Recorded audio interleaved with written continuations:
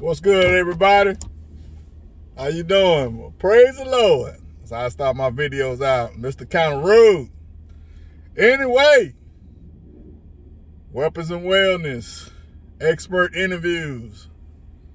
It's coming very soon here in just a minute.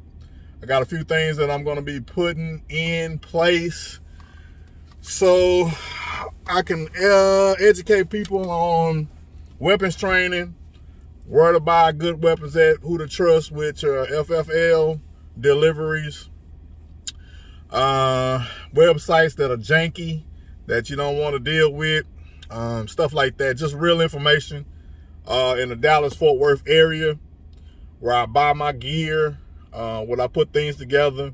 A few ex-Army Rangers that I know, former Marines or current Marines, because they don't like to be Marines, like to be called Marines. They, you know, nothing short of that. And they're a different kind of group. And I respect and love all veterans, whether you Army, Navy, Air Force, or whatever. I really want to touch on the safety of women and children, and especially single women out here with children. Y'all being targeted like something I have never seen. I have a serious problem with that.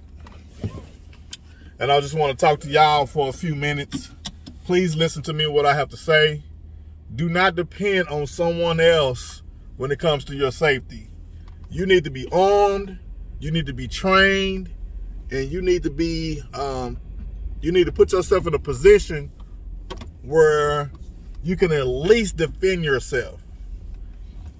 Because I'm seeing too many women out here being put in a position where they can't defend themselves, and it's really sad. You know, enough men are not stepping up to help women. So this is my way of giving back. This is my way of trying to help you so you can defend yourself and understand that you have a God-given right. First of all, you have an American right to defend yourself, which basically means that if you are being targeted by whoever, I don't care who it is, ex-husband, boyfriend, whoever, you name it, you have a right to defend yourself. Please do not feel like you're alone on this fight, because you're not. And I wanted to say this and make sure that everybody knows that I am completely against domestic violence, but I'm also a big advocate of gun safety and protocol when it comes to that. So women need to understand that you have a right to bear arms. If that's the case, then you need to have one. I'm sorry, there's too many people out here, oh, you don't need a gun, you don't need this, you don't need that. Yes, you do. You know why? Because they got them.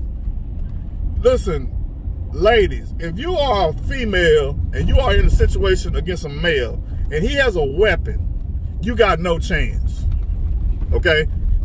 If you have one and he has one, you have a chance. If you have one and he doesn't have one, you have a chance, okay? And that's all I'm trying to say, you know what I'm saying? So I need y'all to understand the dynamic. If you understand the dynamic, then you can survive a lethal encounter, you can survive a crazy situation, and you can still be here. There's too many people out here that want God to do everything for you. They want Jesus to do everything for you. Listen, and I'm not speaking against that. Don't get me wrong. I love the Lord. People know I love the Lord. I'm saved. But I promise you, the enemy and people who are trying to do harm to you do not care. What does that tell you? That tells you that you need to go get you something to defend yourself with.